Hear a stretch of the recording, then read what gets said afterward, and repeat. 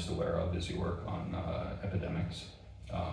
If you can describe the research a little bit. What is an epidemic threshold, for example? What, how does this apply not just to disease transmission, but to other forms of epidemics? So, well, it's epidemics.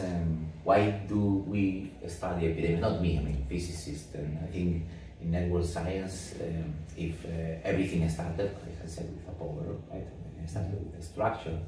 But I think I'm pretty sure that the first hit about dynamics was epidemics. I mean, it was a paper by Espiñán and Pastor Sartoras in 2000, maybe, I think it was 2000 or 2001, I'm not sure now. But in any case, it was a starting point to say, okay, the structure, the strange structure that you are observing in networks is not just a curiosity, but it has deep implications in the function of the system. I mean, the function in this case was epidemics. But then people started to study other dynamical systems in networks, synchronization, let's say.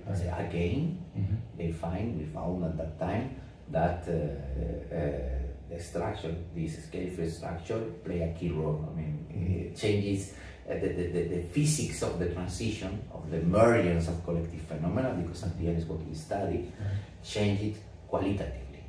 It's not only a quantitative correction. Okay, you have a scale free, I mean, you have a correction, and you have to put a correction in the mean field, definition. No, the mean field definition, in fact, the mean field formula is a very particular case of a more general formula, and in this formula you see that the phenomenon is totally different as what you obtain in the mean field limit, right? And this happens in epidemics, this happens in synchronization, this happens in games, this happens in complex contagions, this happens in all kinds of dynamics that you put on a scale-free network.